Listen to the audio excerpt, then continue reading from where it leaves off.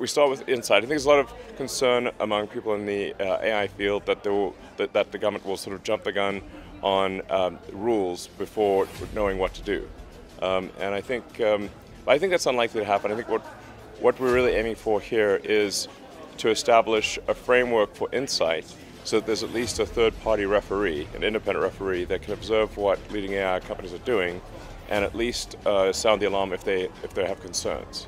I don't know what necessarily the fair rules are, but you've got to start with insight before you do oversight. And here we are for the first time, really in human history, with something that's going to be far more intelligent than us. So it's not clear to me we can actually control such a thing, but I think we can aspire to guide it in a direction that's beneficial to humanity.